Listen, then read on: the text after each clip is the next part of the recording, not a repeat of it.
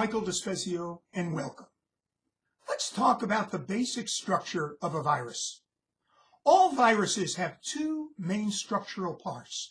The first is an outer covering. That covering is made of protein. Scientists call the covering a capsid. Often, that capsid is shaped so that it encloses a hollow in its center. And within that center is the second structural part of a virus.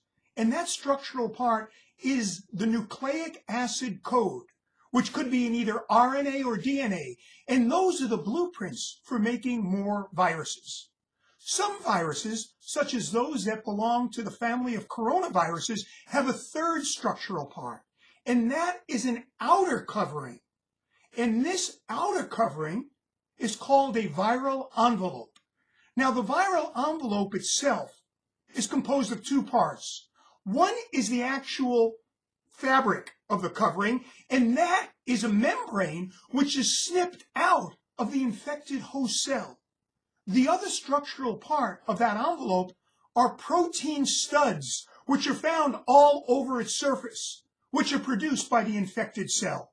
I'll talk more about that in another program in which I address the structure of coronaviruses. See you then.